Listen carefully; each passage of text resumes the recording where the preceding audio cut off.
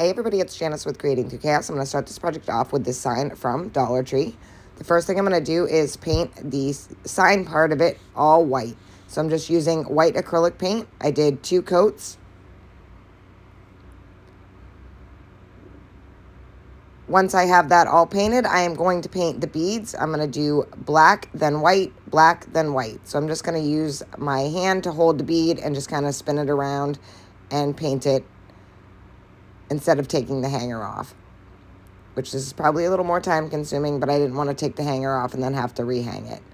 So I'm just doing 1 black, then 1 white, and then I'll do that through the whole hanger on all the beads. Once I have those all painted, I am going to take these rub-on transfers from Timeless Designs, and I'm going to cut out this top part one.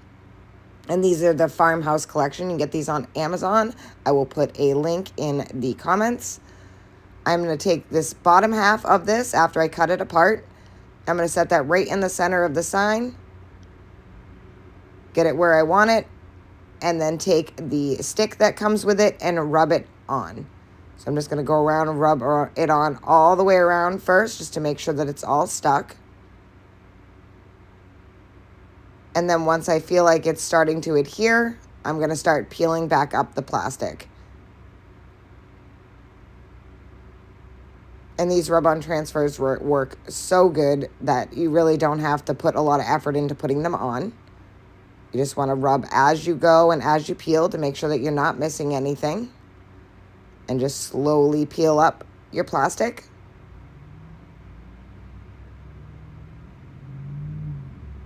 And I absolutely love this design, and I love all of their transfers are amazing. And there's the bottom one.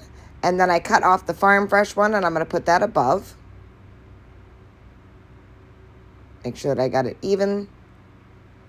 And then just rub that on.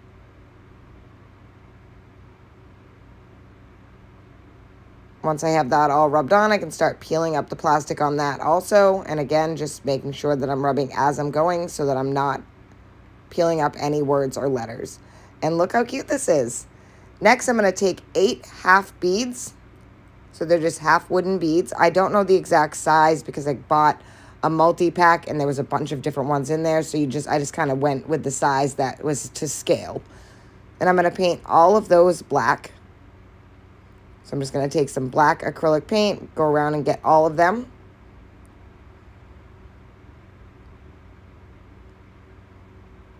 And then I'm going to let those dry thoroughly. And once they were thoroughly dry, I am going to take them and I'm going to glue them along the edges of the sign. So just one on each one of the slats on the sign. So just kind of going back and forth.